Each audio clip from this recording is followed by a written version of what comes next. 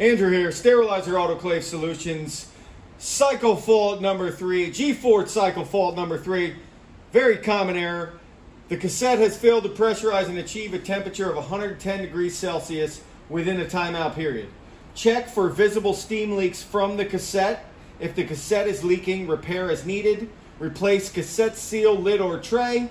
Check the solenoid for junk and make sure the plunger is not sticking. So, the solenoid should sound like this every time. Nice, loud click. If your solenoid does not sound like that, there could be something stuck in it. It could be the coil is bad. It could be the plunger's bad.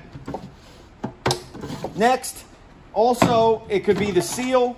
We're going to look at the seal. You're going to want to make sure that the seal is in proper place. The seal should be replaced every 500 cycles or 6 months. It could be that your cassette is warped. If you lay it flat and you move it around, it might wobble. It could be the corners of your cassette are bad. The back wall is bad. So for cycle fault number 3, you're going to inspect the cassette tray, the cassette lid, the cassette seal, and you're going to listen to your solenoid to make sure that it clicks. If it doesn't click and you can't solve the problem, give us a call, 704-966-1650. Option 3, we could talk you through this repair and any other repair on Statims. G4. Thank you. Over and out.